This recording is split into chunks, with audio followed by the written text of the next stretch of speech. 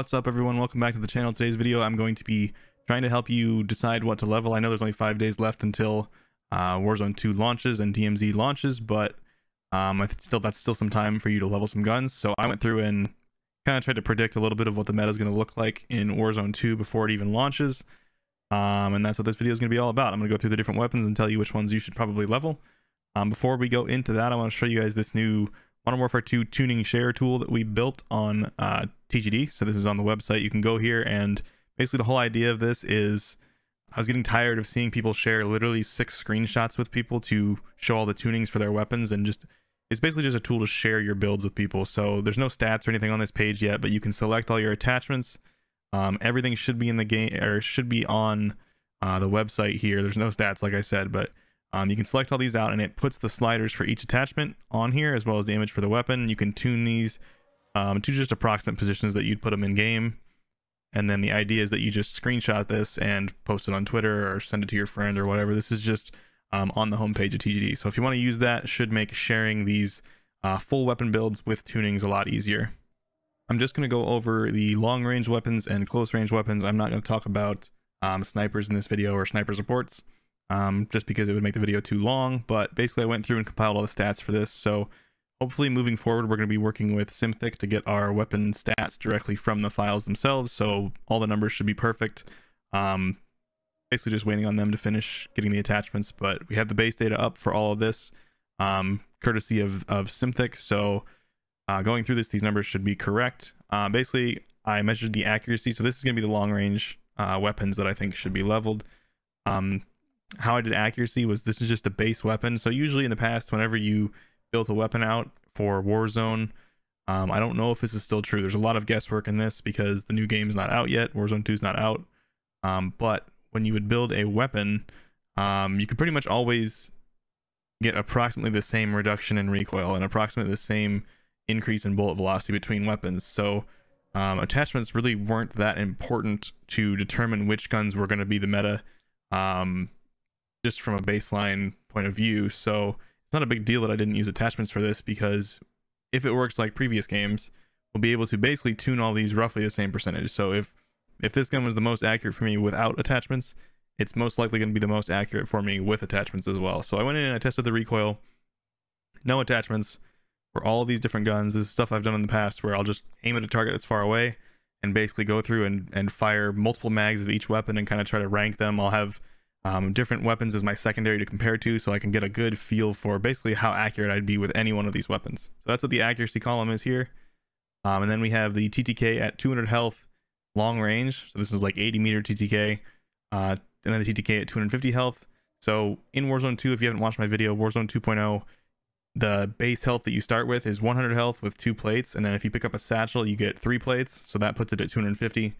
Satchels are very common, so I think it's important to look at both. But we don't really know like what percentage of people are going to be 200 health and what are going to be 250 health yet, just because we haven't seen how many satchels there are.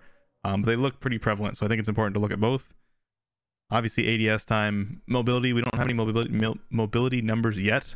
I'm going to go in and test this myself pretty soon, probably.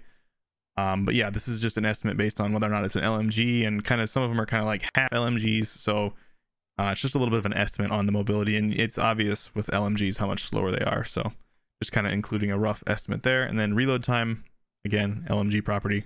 You can see that these LMGs have just terrible reload times. But yeah, that's what all the columns mean.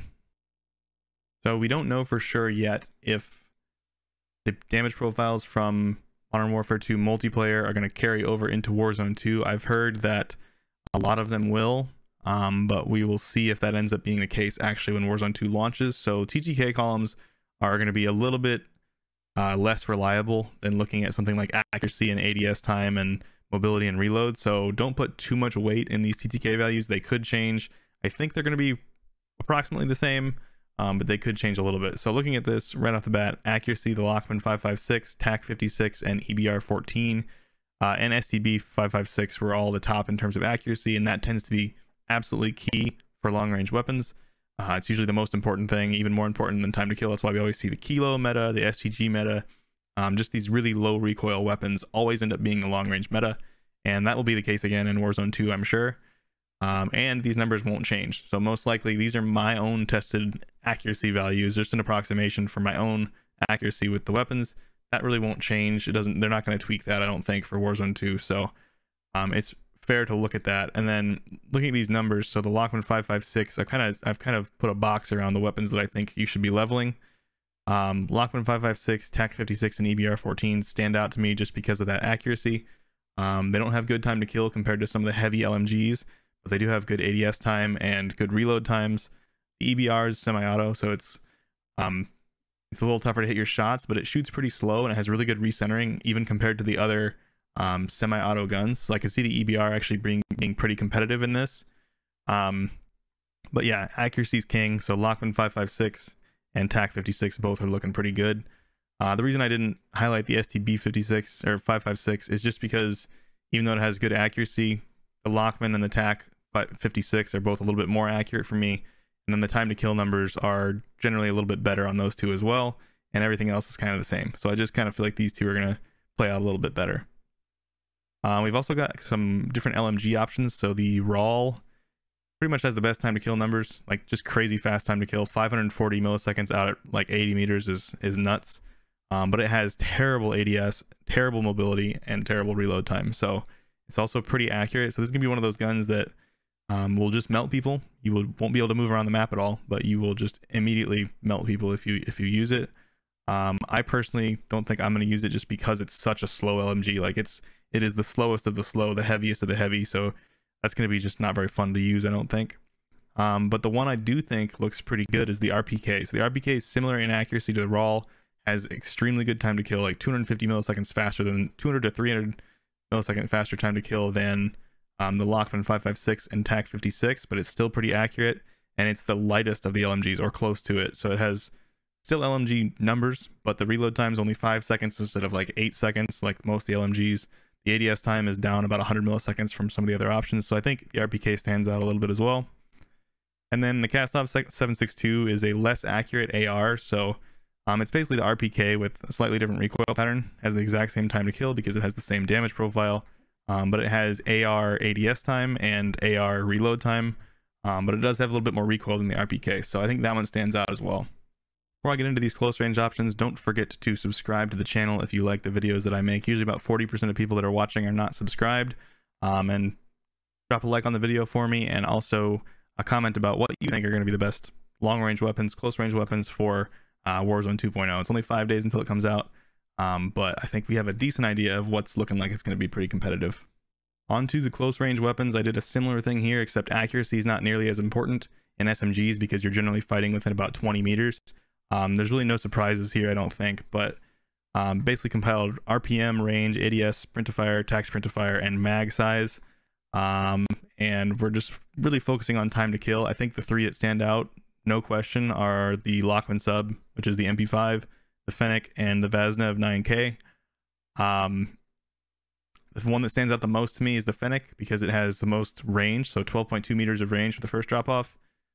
Super fast RPM, which means that it's going to be very forgiving when you miss your shots, because if you get back on target, you're immediately doing damage to that target again. It runs out of ammo really quickly though because of that, so that's the downside. But it also has really good time to kill at 250 and 200.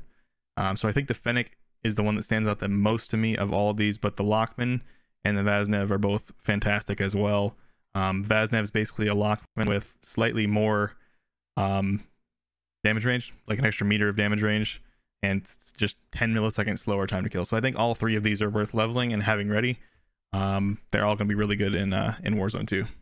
All right, that's it. I hope you guys enjoyed the video, and I will see you in the next one.